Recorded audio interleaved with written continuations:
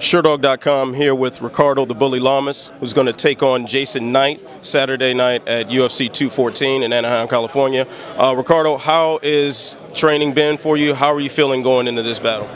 Training's been great. Came out with no injuries, not even little ones that you'd expect from training camp, and feel good, ready for the fight. So you have a habit of sending away hype trains. You've done it with Eric Koch, you've done it with Dennis Bermudez. Yes, another one.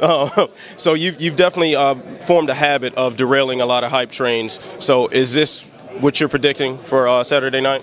Yeah, definitely. You know, that's what I'm here for. I'm not going to be a stepping stone for anybody to build their name off of. So I'm ready to go. You know, I was taking this fight seriously. He asked me to take him seriously, so I took it even more serious. So I'm ready to go, man, 100%. So the bully does what the bully does. Bully's out to win. So you are going against another, really good grappler. Do you see this fight playing out as a sort of a quasi-wrestling match, or do you think you're going to cancel each other out and get it in on the feet? No, man, I think I could submit anybody in the world, you know. Charles Oliveira in my last fight, the dude is one of the best jiu-jitsu practitioners in the UFC, and I submitted him in the second round.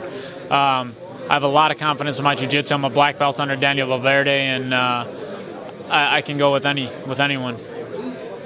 The new weight regulations for California, has that been help or hindrance going into this fight? It's been normal for me. It's what I normally come in at and what I normally fight at on fight night. So it's the same.